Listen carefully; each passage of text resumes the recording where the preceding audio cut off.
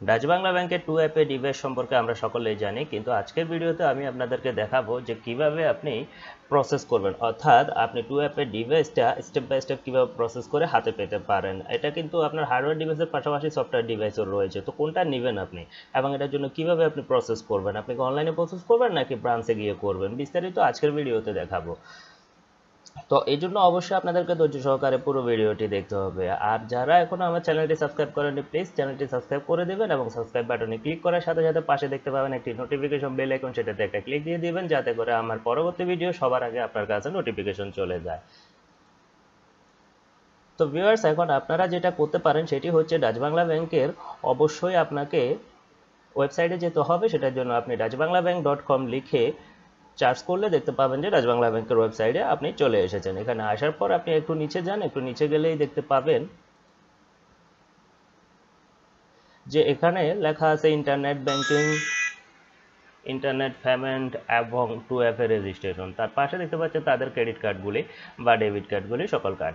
তো আপনি 2FA registration যেহেতু করবেন, সুতরাং আপনি 2FA রেজিস্ট্রেশনে ক্লিক করুন। 2FA রেজিস্ট্রেশনে ক্লিক করার পর আপনার সামনে এরকম একটি হোম পেজ চলে আসবে, যেটাতে আপনি চাইলে অনলাইনে এটার অ্যাপ্লিকেশন করতে পারেন। তো অনলাইন অ্যাপ্লিকেশন করার জন্য আপনাকে জাস্ট এই ফর্মটা ফিল আপ করে দিতে হবে এবং এই ফর্মটা ফিল আপ করার পর আপনি এটা কিভাবে হাতে পাবেন সেই বিস্তারিত বিষয়গুলো আমি ভিডিও শেষের দিকে আপনাদেরকে বলে দেবো, এবং এই হার্ডওয়্যার ডিভাইসটির সুযোগ সুবিধাগুলোও আমি ভিডিও শেষের দিকে বলে দেবো যে কেন আপনি হার্ডওয়্যার ডিভাইসটা নেবেন, এটা নিলে আপনার কী সুবিধা হবে। তো দেন আপনারা এখানে দেখতে পাচ্ছেন দুটো জিনিস, একটা হার্ডওয়্যার এবং একটা সফটওয়্যার। তো আপনি যে কোনটা নেবেন, সফটওয়্যার যদি নেন সেটা অবশ্যই আপনাকে কম্পিউটার অথবা মোবাইলে ইউজ করতে হবে, সফটওয়্যারের মতো করে আইডি পাসওয়ার্ড দিয়ে দিবে। আর হার্ডওয়্যার ডিভাইসটা যদি নেন তাহলে ভিডিওতে আপনি দেখতে পাচ্ছেন যে সাবের রিংয়ের মতো যে একটি ডিভাইস, সেটা হচ্ছে হার্ডওয়্যার ডিভাইস, সেটা আপনাকে সরাসরি ব্যাংক থেকে দিয়ে দেবে। তো এটার জন্য আপনি হার্ডওয়্যার ডিভাইস সিলেক্ট করুন, ব্রাঞ্চ সিলেক্ট করুন, দেন হচ্ছে আপনি এখানে কোন ব্রাঞ্চ সেটা সিলেক্ট করে দিবেন। বাংলাদেশের সবগুলো ব্রাঞ্চ এখানে দেওয়া আছে। দেন পারপাস দিবেন, পারপাসে আসলে আপনি এখানে ইন্টারনেট ব্যাংকিং, ই কমার্স এবং বোথ উভয়। তো যদি আপনি ইন্টারনেট ব্যাংকিং চালু থাকে তাহলে আপনি বোথ দিতে পারেন অথবা শুধুমাত্র ই কমার্স দিতে পারেন। তো আমার যেহেতু ইন্টারনেট ব্যাংকিং চালু নেই, আমি বোথ দিচ্ছি না, আমি অবশ্যই ই কমার্স দিচ্ছি।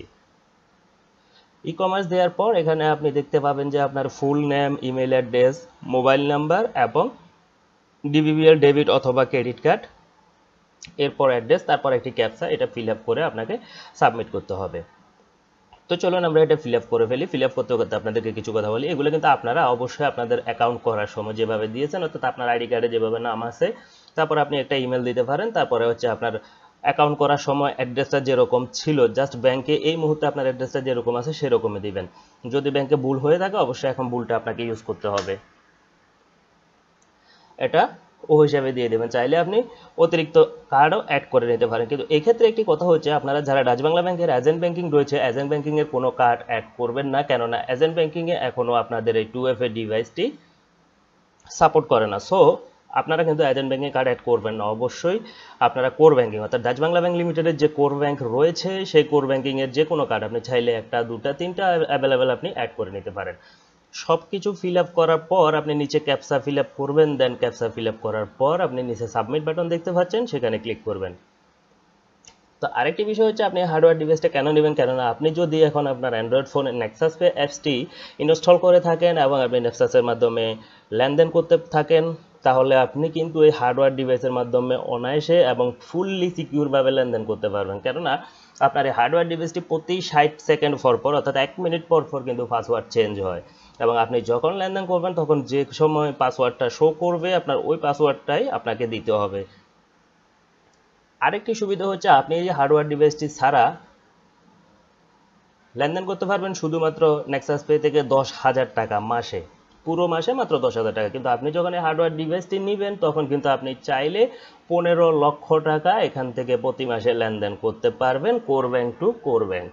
আর যদি আপনি কোর ব্যাংক থেকে কোনো এজেন্ট ব্যাংকিং অ্যাকাউন্টে টাকা পাঠান সেক্ষেত্রে অবশ্যই আপনি 2.5 লক্ষ টাকা পর্যন্ত লেনদেন করতে পারবেন। আর একটি বিষয় চমৎকার হচ্ছে, সেটি হচ্ছে DBBL 2FA এর হার্ডওয়্যার টোকেনটির জন্য আপনাকে কোনো চার্জ দিতে হবে না, এটা 100% ফ্রি।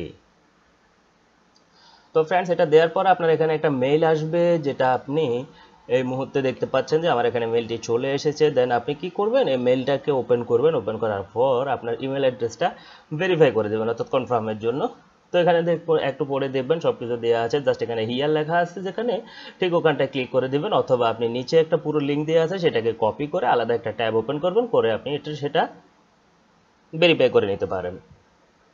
তো ভেরিফাই হয়ে যাওয়ার পর এখন আপনার কিন্তু পুরো প্রসেসটা হয়ে গেল, অর্থাৎ ডিভাইসের জন্য আপনার অ্যাপ্লিকেশন করা কমপ্লিট। কিন্তু প্রশ্ন হচ্ছে কমপ্লিট হওয়ার পরেও আরও কিছু কাজ থাকে, সেটা খুবই জরুরি, আমি এখন বলছি আপনাদেরকে।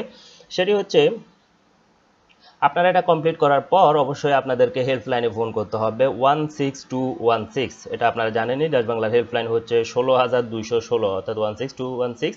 তো এই নাম্বারে ফোন করে আপনি বলবেন যে আপনি 2FA হার্ডওয়্যার ডিভাইসের জন্য অনলাইনে অ্যাপ্লাই করেছেন, তখন তারা এটা চেক করবে এবং আপনার থেকে কিছু ইনফরমেশন জানতে চাইবে। দেন আপনার অ্যাকাউন্ট নাম্বার, আপনার ফাদার নেম, মাদার নেম, আপনার নাম, অথবা আপনি কোন ইমেল দিয়েছেন, কোন ফোন নাম্বারটা দিয়েছেন, সেগুলো জানার পর সব কিছু যদি ঠিক থাকে তারা আপনাকে এটা এলিজিবল করে দেবে। তারপর আপনি যেটা করবেন, অবশ্যই আপনি 7 থেকে 8 দিন পরে ব্যাংকে যাবেন, যাওয়ার পরে আপনি ব্যাংকে বলবেন যে আমি হার্ডওয়্যার ডিভাইসটি নিতে এসেছি, সো আপনাকে সে ব্যাংক থেকে হার্ডওয়্যার ডিভাইসটি দিয়ে দিবে। তো এইভাবে প্রসেস করে কিন্তু আপনি 2FA হার্ডওয়্যার ডিভাইসটা নিয়ে নিতে পারবেন এবং আপনার লেনদেনটি অবশ্যই 100% সিকিউর করে নিতে পারেন। তো আজকের ভিডিওটি এ পর্যন্ত, ভালো থাকবেন, সুস্থ থাকবেন, আল্লাহ হাফেজ।